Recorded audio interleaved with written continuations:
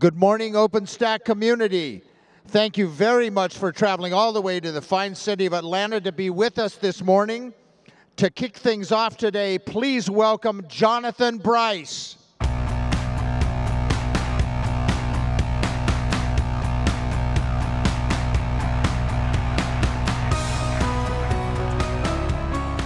Good morning, everyone. Thank you for joining us here in Atlanta for the OpenStack Summit. It's May 2014. It's quite a crowd we have here. This is very exciting. We are here in Atlanta, and we have about 4,500 of you who are going to be joining us this week. So by far the largest OpenStack Summit yet. We work with a production crew to put these shows together, and they started working with us a year and a half ago. And at that event, we had 1,200 people in San Diego. So in 18 months, from 1,200 to 4,500, quite a jump. Bigger audience. They've got me hooked up with 2 mic packs now for some reason. But so we're here in Atlanta, and I actually used to live in Atlanta. I was thinking about this when I got into town. I lived here about 19 years ago, and this was actually the place where I did my first professional software development work. I was young and dumb, and I didn't charge enough money. But it was the mid-90s, and the internet was just getting started, and it was really exciting. And so now here we are, back with a whole crew of OpenStack developers, operators, new users, potential users. It's really exciting. And our events are really fantastic because of the makeup that we have of who's here. We have a lot of great companies who sponsor the show and allow us to be able to do this and put it on. So we have over 90 companies who are sponsoring this summit this week. So thank you to all of our sponsor companies.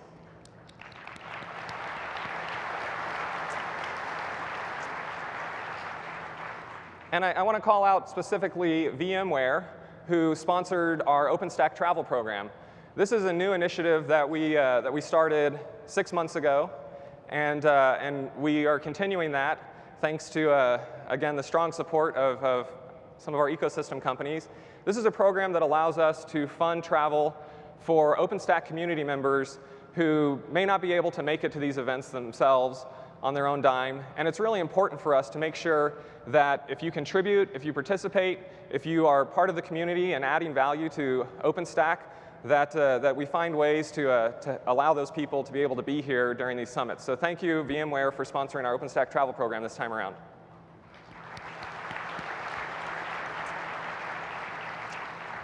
A couple housekeeping items. You should have a badge. If you were not able to get a badge before we started and you jumped the rope line and ran down the stairs, please go back and get one later. You'll need it this week. The badge has obviously your info on it. On the back, a lot of information that you might need to connect to Wi-Fi, when the schedule of events is. This actually pulls out and unfolds and has maps and all sorts of things. So useful information in your badge here. And just to talk a little bit about where things are, we are on the ground floor level here. And we have several floors of content. It's a big space. There are maps. We have staff around. Ask for directions if you need help. But I think you'll find that the layout is pretty simple once you get your head wrapped around it. We have a new mobile app. If you go to openstack.org/summit/mobile, you can find our guidebook mobile app that has maps and schedules and a lot of information in there that will help you navigate your way around. And there's a web version as well.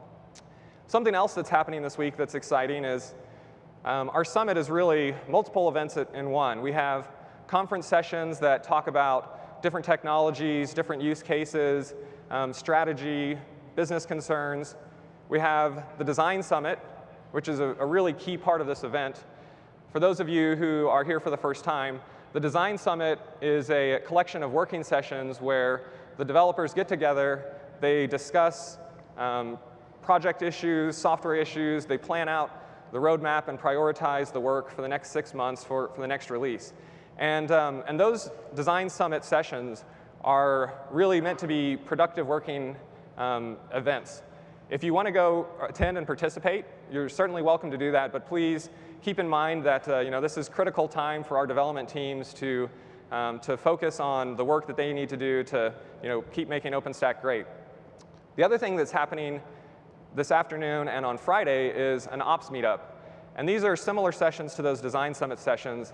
They are working sessions for operators who are running OpenStack, making use of OpenStack, so they can get together, share best practices, talk about how they are dealing with the different deployment models and the different things that they need to do to make their businesses successful with OpenStack. And that's new this time around. So if you are an OpenStack operator, please participate in that and give us feedback on it. We want to make sure that you're getting value out of that. I was looking through some of the registration numbers, and I think we have somewhere around 600 or so operators here at this event. So that's a really good turnout, and hopefully we can serve you better this time around with some good content. We just had our Icehouse software release, and it was our really great software release. It was very much focused on operational issues, kind of maturing the software, maturing the processes around how it gets developed and tested. And it was really exciting to have Icehouse come out a few weeks ago. Tomorrow morning, Mark Collier is going to talk a little bit about some of what's in Icehouse and some of the technical details around it. But I wanted to actually focus a little bit on the people who built Icehouse. And there was some activity on Twitter last week, and some people were saying that we should have contributors come up on stage for Icehouse. I think we might have too many of you to get you on and off stage in a timely fashion. But I do want to ask, if you made your first contribution to OpenStack in the Icehouse release cycle, could you please stand?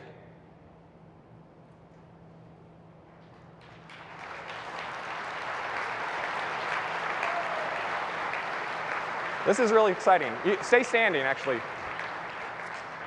So the contribution process in OpenStack is actually something that is really excellent.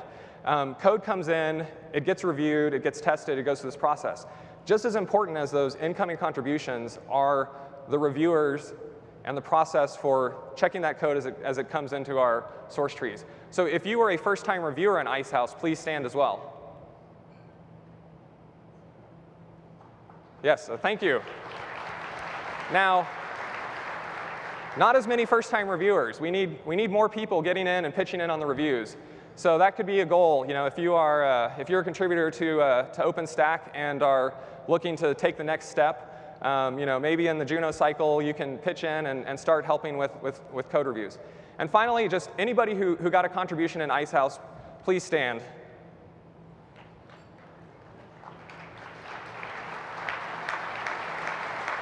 Wow. Thank you, guys. This is part of what makes this event different. This is an event where the practitioners and the software developers are here together to make OpenStack better. And so thank you guys very much for your work in Icehouse. That was only about half of the people who contributed in Icehouse. So that's your software development team, OpenStack. So thank you guys very much. Talking a lot about Icehouse there. Icehouse is software, and OpenStack is software. But I wanted to talk a little bit about some larger concepts today, and a little bit about how key software really is in our world.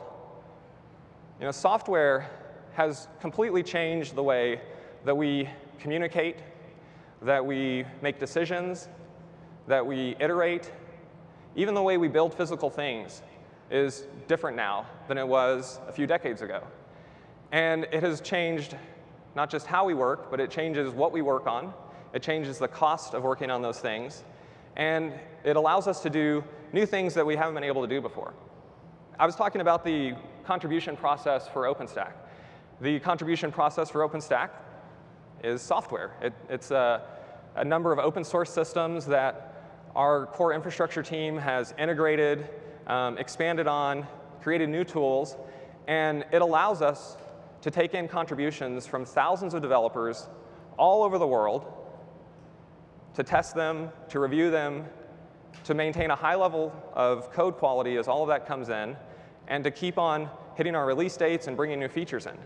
And it's very powerful when you think about that process. It's an incredible collaborative global process that's really made possible by software. And I was thinking about, imagine if we were in a pre-software era. How would that work? Let's say that we're in the 1800s.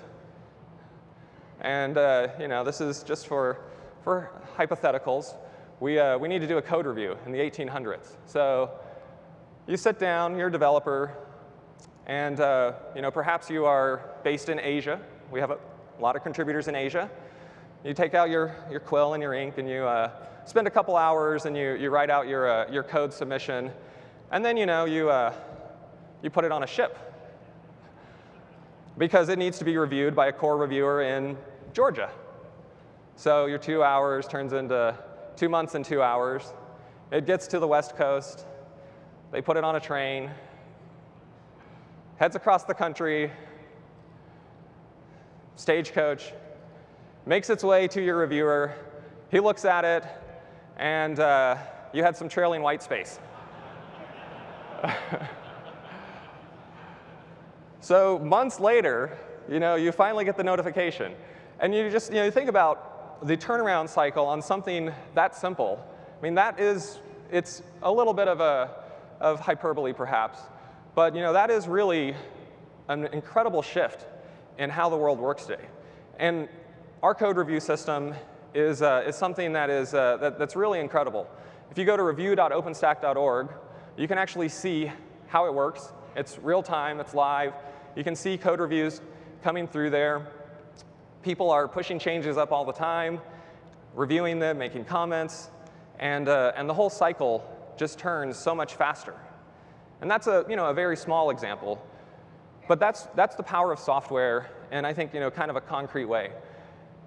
And this is not something that is brand new. People realize this, and if we think about the technology industry, what have we been hearing about? We've been hearing about software-defined networking, software-defined storage. It's expanded to the software-defined data center. But I think that really, even that is kind of boxing it in too much. Because if you think about what all of this enables and where we're heading, we're really living in a software-defined economy. It touches every business, every industry. And in the software-defined economy, every company competes with a startup. The barrier to entry in every industry is dramatically lowered.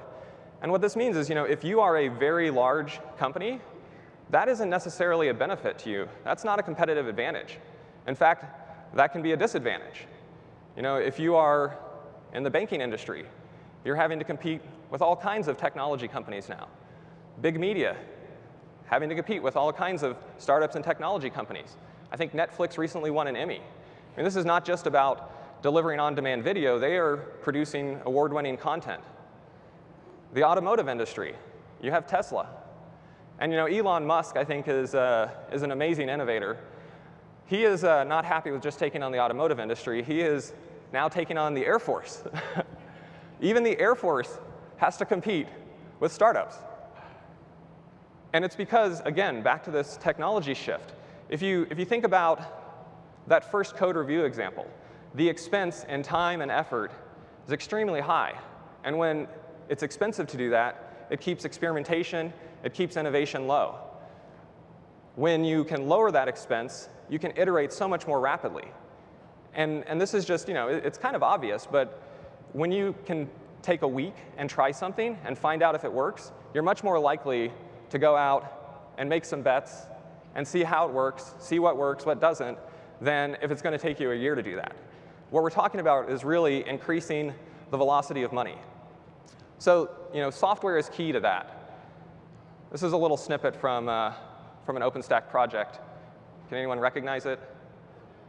Swift, yes. It's the container server. So software is really key to that, and software is built by developers. We just saw a number of those who worked on the Icehouse cycle. But it's not just about the software. You have to have an environment that can match the velocity of your software development to get that out in front of your users and your customers. This is just as important as the developers, as the software. You have to have the people and the systems that give them agile infrastructure. And if you have the software development practice and you have software developers who can turn out great code, but you don't have that agile infrastructure, it's kind of like having a Formula One car, a high-performance vehicle that doesn't have any wheels on it. It's an amazing piece of machinery, but it's not going anywhere. And so in the last 5 years, 6 years, we've seen a lot of growth in the agile infrastructure space. This started, of course, with Amazon and their web services offerings. They really, I think, have pioneered a lot of approaches that people have adopted and seen great value come out of that.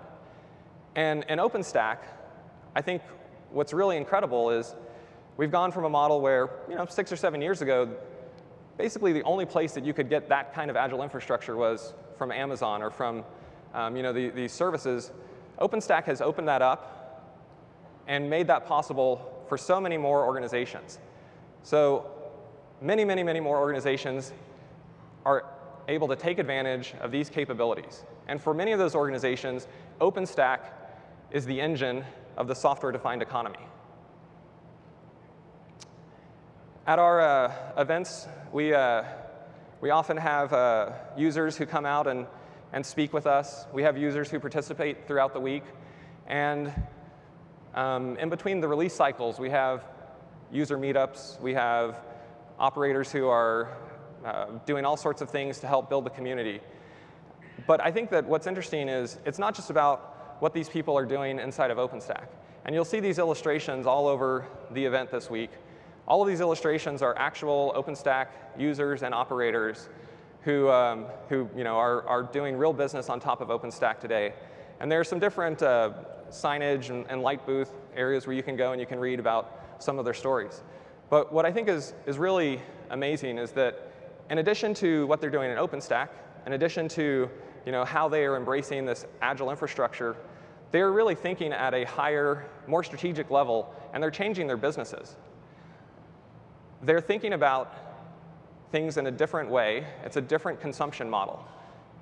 And I love to see this. It's no longer just passive consumption of software that some vendor sells you on a 2 or 3 year cycle. These users are getting involved, and they're helping to drive OpenStack. They're helping to change their businesses, and they are really making a difference in the industries that they play in. And that's really exciting to see. We have seen more and more of these users and operators participate in OpenStack, and so one of the things that we've wanted to focus on this year and at this event is getting them more involved and connecting them more and more. And when we were doing that, we wanted to think about some way to describe them, some way to talk about them. I used to run a lot of infrastructure, and one of my coworkers, he used to say I was basically a plumber of the internet. It's a very vital job, but it's not necessarily glamorous. And so we were thinking, what is a good description of these people? And what we have started to call them are superusers. The superuser on a system is the administrative user with the highest level of access. And in many cases, these OpenStack operators are people who are superusers on their systems inside of their data centers. But I think the concept is bigger than that. Because if you look at what they're doing inside of their organizations, they are using their access, they're using their capabilities to bring about change and to make their organizations better and more competitive in the software-defined economy. And we've had some of these users who have spoken with us before. Last year, in April, if you were at our event, you might have heard from Bloomberg, Pravir Chandra, who spoke about the work that Bloomberg was doing. Comcast came and did an awesome demo. In that time, Comcast has gone from their initial deployment to being one of the top 20 contributing companies in Icehouse, which I think is really impressive, and it speaks to their commitment to OpenStack. But you don't have to be a code contributor in order to be a super user, in order to have an impact. When we were in Hong Kong, We heard from a number of companies that are based in China and other places in Asia, including Eric Yee from C-Trip. And he talked about some of the changes that he was driving inside of his organization. In addition to applications, the traditional applications, he demoed a great mobile app for their online booking software. He talked about how they were using OpenStack to overhaul their desktop service inside of their help center with 16,000 agents.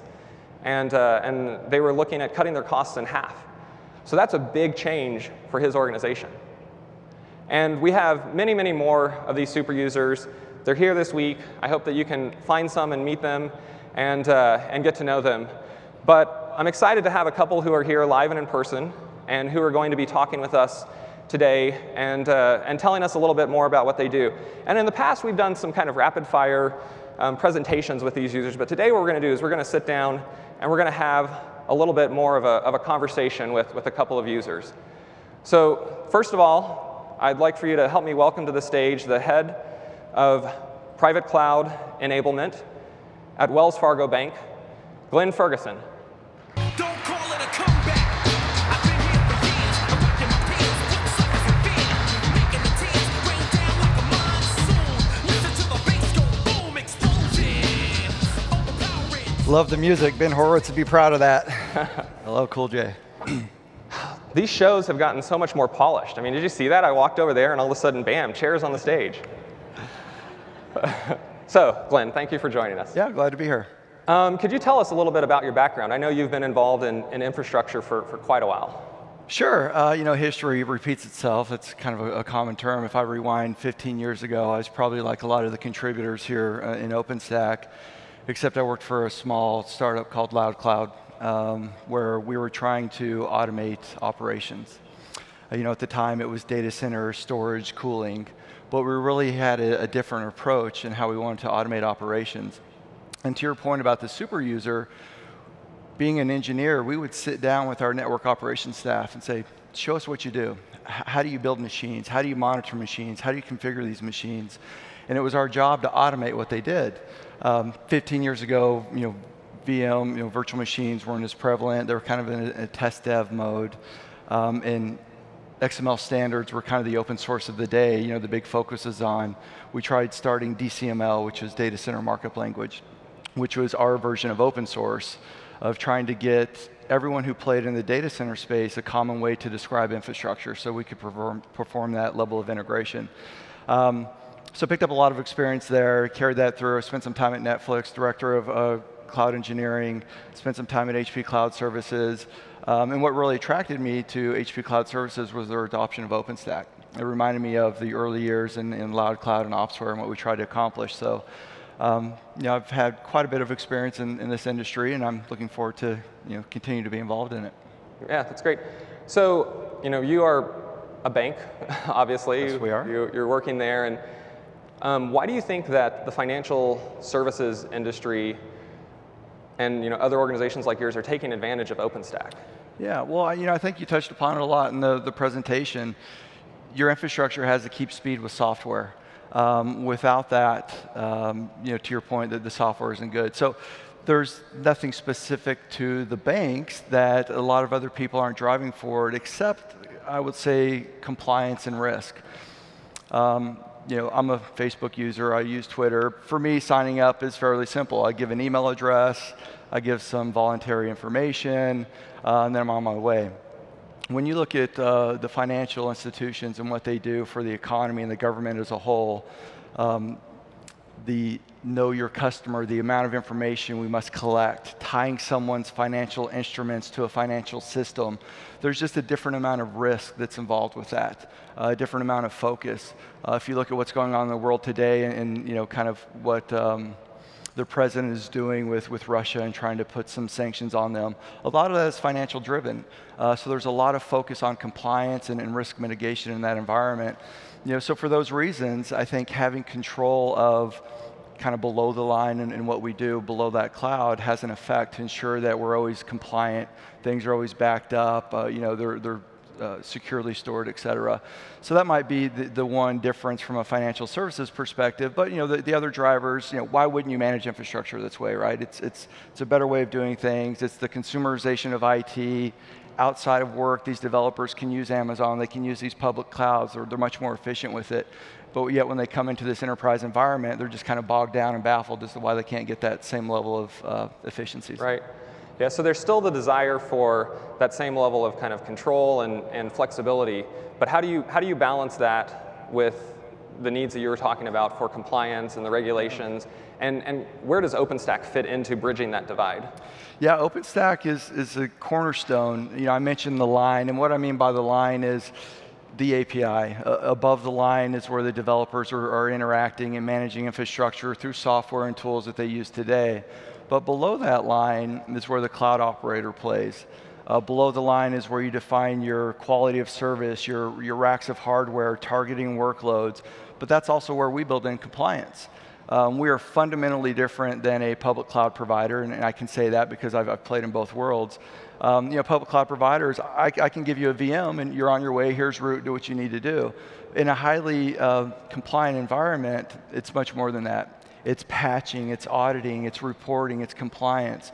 So using OpenStack below the line to enforce some of these best practices in security is great for us. The developers work above the line, they're using web services, they're managing infrastructure through software, but yet below the line is where we build in and bake in the compliance that's needed in this environment. Right, okay.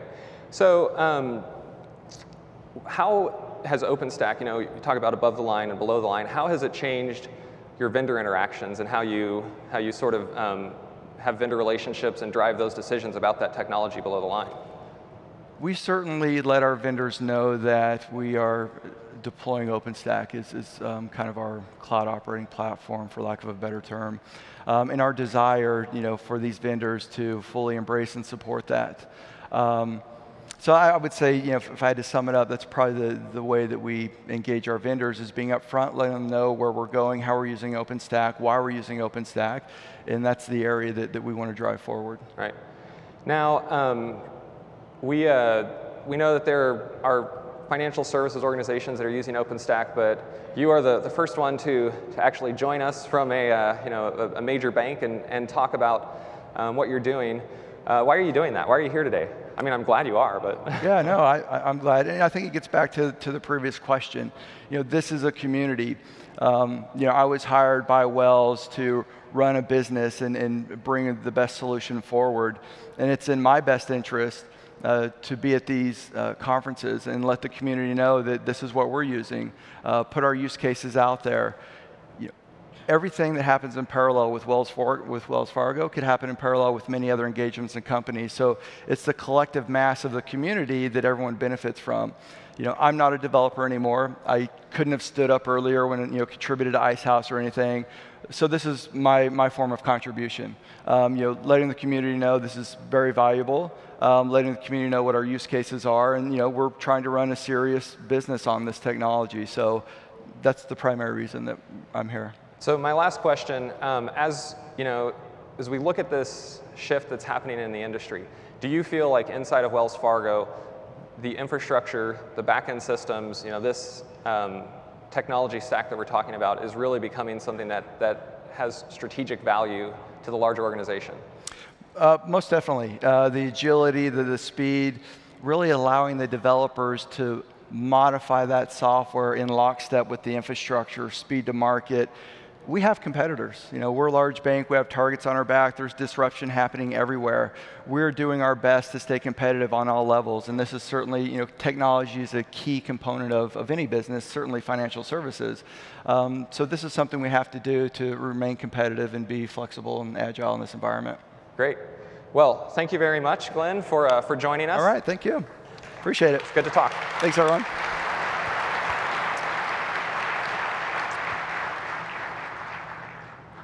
We have another user that is here to speak with us today, and he comes from a company that has one of the probably most beloved brands of all time, the Walt Disney Company. Please help me welcome the Director of Cloud Services and Architecture for Walt Disney Company, Chris Launey.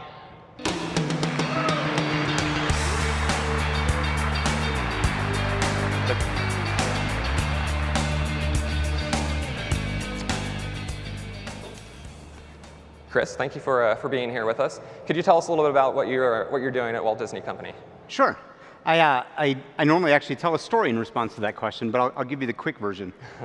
You can go home and go to WordPress and register and build out a little website. You can go register DNS, license art, buy some plugins. You can spend 20 minutes with a credit card and have a completely set up web presence. You can go to work and you can submit tickets and fill out process exception request forms and get your boss to respond to an email and click something, and you can wait and wait and wait. As an entire industry of technologists, we have spent a long time empowering people much better when they go home than when they come to work with their technology. And what I've been trying to do is change that. Inside of Disney, outside of Disney, I'm like many others, I'm sure, in the audience, are trying to lead a revolution to help empower people when they come to work with technology. Yeah. So we've talked a few times, and you said something that was kind of funny, and I actually made a couple of slides here. You said, everybody's familiar with this triangle. Has everybody seen this before? You have the triangle, it's good, fast, cheap, and you get to pick two. And what you said is that triangle now looks like this. It's just fast, fast, fast. It's funny. If you look at what any business needs these days, if you're dealing at all with information, you need speed. That's what everybody craves. If you give somebody enough fast, they can make their own cheap. They can get their product to market quickly. They can respond to market demands and changes. They can be the first candy game on Facebook instead of the second candy-related game on Facebook. You can make your own cheap by just increasing your revenue by just getting to market more quickly and being able to work faster. You can make your own good by shrinking your dev cycles. You can change things all the time by only changing little bits at each time. Move to more continuous integration, continuous delivery models. So product quality goes up. So if you just give somebody the Faster Lovers pizza with an extra helping of faster on top of it, they'll go make their own good and their own cheap. Yeah, I love that. Faster Lovers pizza with an extra helping of faster. That's one of my favorite descriptions of it. So you're talking earlier. You were talking a lot about how it shouldn't be easier for them to be more productive at home than at work. You're talking about lowering barriers, and it actually reminds me of an interaction I had one time. This is a few years back when I was at the Rackspace Cloud, and I had gone and spoken at a conference, and very large corporation, one of their IT leaders walked up to me afterwards, and he said, "You're creating problems for me." I said, "Sorry, what's going on?" And he said, "My developers inside of my company are going and signing up with your service and putting workloads on your services. And I need you to stop letting them do that." Yeah. And I was like, "Well, how would you like me to do that?" And he said, "Well, I don't know, blacklist xcompany.com email addresses from being able to sign up." Right. And I was like, "But they'll just use a personal one." And he's like, "Well, blacklist IP blocks." And I said, "Well, it seems like they're looking for something, and maybe that's what, for the conversation we should have is figure out, how can you deliver what they're looking for through a way that meets your requirements?" Yeah, absolutely. You hear, anytime you get technology people together, there's this discussion of shadow IT and how it's a bad thing, and you need to, shine the light into the corners and eliminate it. And that's crazy. It's like the little tablets that you chewed when you went to the dentist at age 8 that showed you where you weren't brushing properly. Shadow IT is awesome because it shows you where your opportunities are, right? Where your service is not market competitive, where are they not compelling? How are you not enabling people to do their jobs? We hire amazing, passionate, driven people, and then we put mountains of obstacle course and process in front of them, and we shouldn't do that. And I don't mean we, because we're trying to fix that, but everybody should try to fix that. Yeah, it seems like there's a lot of stick out there. Yes. Yeah, exactly. In the IT world, and if we change that more to carrot, if we change that more to enablement, then we end up with a I think a more empowered set of technologists. Sure. So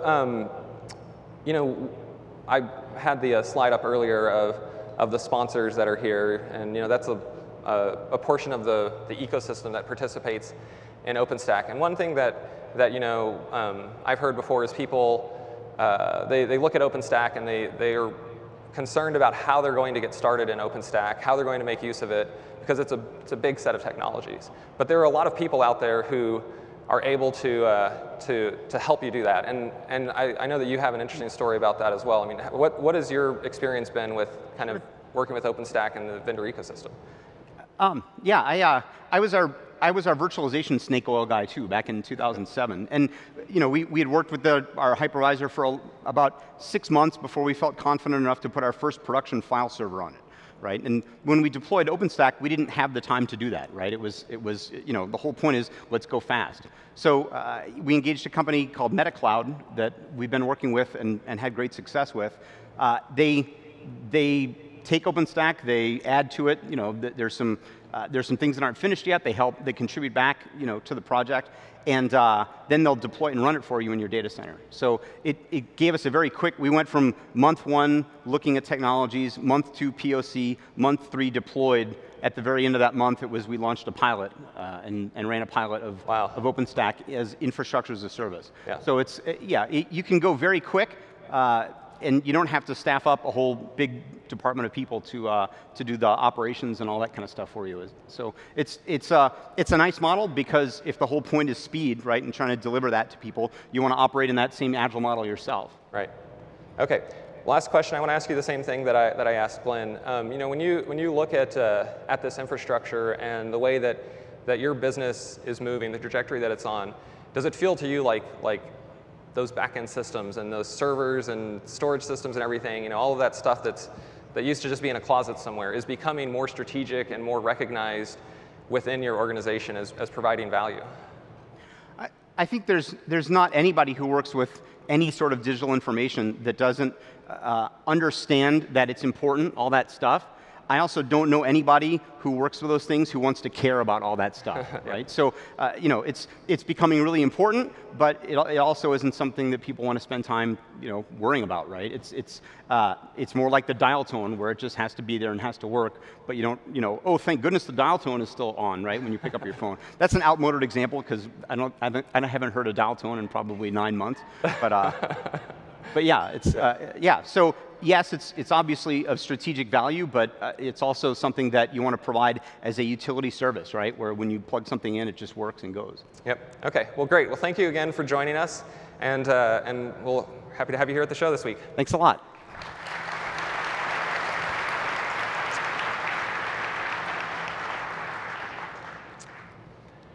So. I'm glad we had Glenn and Chris join us, and we have many, many other users that are here. If you are looking at getting involved in OpenStack and want to speak with them, please track some down and find out about their experiences. It's a really great community to be part of. I'm actually going to take a little break now, and we're going to have a couple of our headline sponsors who are going to come up here and speak.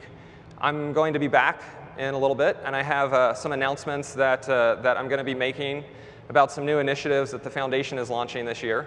So stick around for those. One of the things that we did before the event this time is we actually got a number of these super users to sit down with us and talk about their experiences on video. And we're going to be playing these videos throughout the general session this morning, as well as tomorrow. And so I want to go ahead and play this first one where we hear super users talk about the advantages that they see with OpenStack.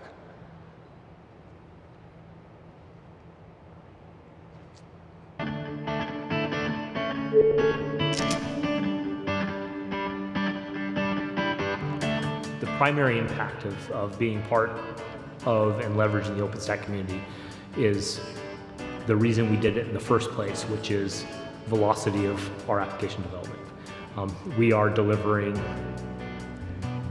new features, new products far faster than we ever have done before. We have hard deadlines, we have hard air dates for TV shows, so being able to shift and adapt that compute infrastructure, that storage infrastructure, that networking infrastructure was a tremendous advantage. One of the advantages that kind of OpenStack allows us is for our developers to kind of iterate faster and be able to get better products out to our customers quicker. And that speed and agility is something that we find very important. We're in a highly volatile, highly competitive business, and I know everyone says that about their business, but you're dealing with shows that only last for 6 months, and you have to design a custom workflow for that show. So having an infrastructure that can change means that we became more profitable as a business.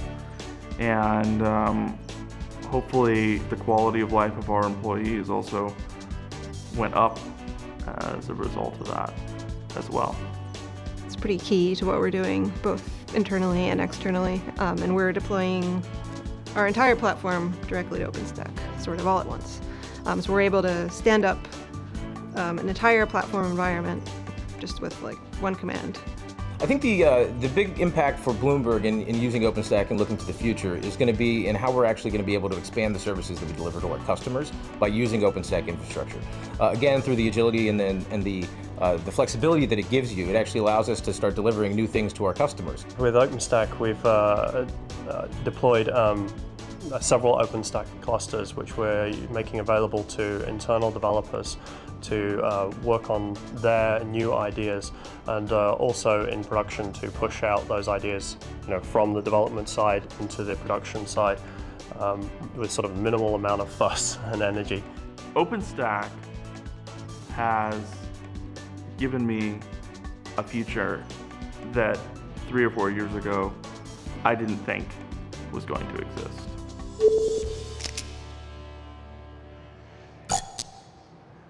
So I love hearing stories from our users and operators. And Guillaume, who you saw there at the end of the video, he's actually going to be here speaking on stage tomorrow morning. So come back and you can hear some more from him.